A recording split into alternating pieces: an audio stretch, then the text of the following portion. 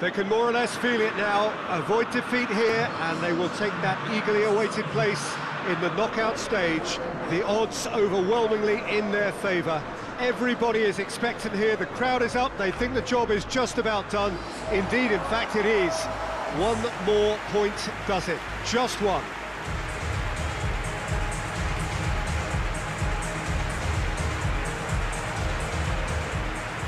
This place simply a monument to the game. So much prestige, so much pride, so much passion whenever football is played here. A moment of great pride, the anthems.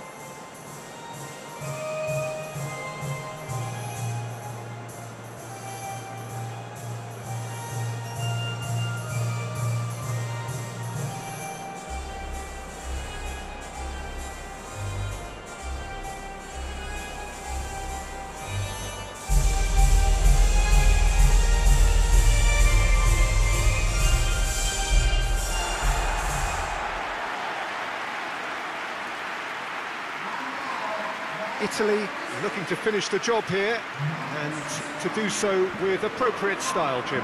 Well, when you consider, Peter, how hard they've worked to be on the threshold of the next phase, they ought to be thoroughly focused and determined to wrap it up now. If their attitude and application remains as it's been through the group, then they should be fine. But if they suffer a moment's hesitation or doubt, as we've seen in the past, it could prove very costly. And it's Verratti. He's in! Has a hit! He's got away with one there. You lucky boy, you lucky boy. Giving the ball away like that is usually punished.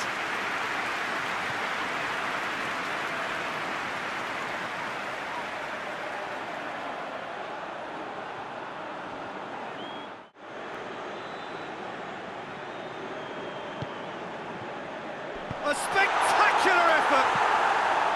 A real chance and a real let-off.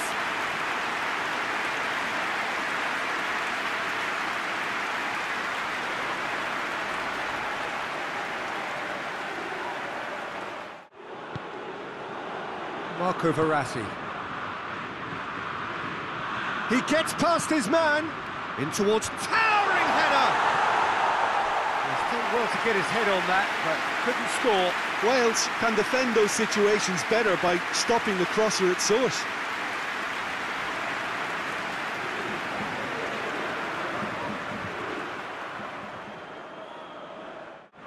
Brought forward, what does he try from here?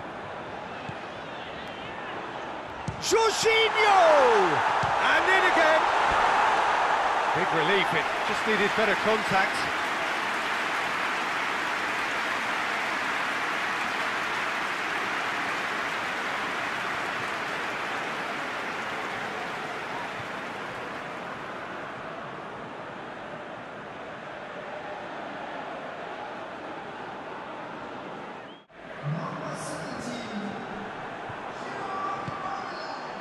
And it's Jorginho. He's played him through.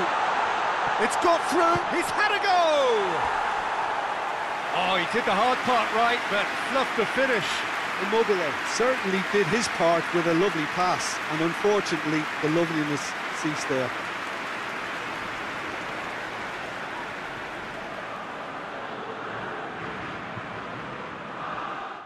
And time is up. Well, they could only manage a draw, but that will do. They have made it to the next stage. So there it is. What struck you most about that? Well, not as smooth as they would have preferred, but they're through, and that's the bit that matters most.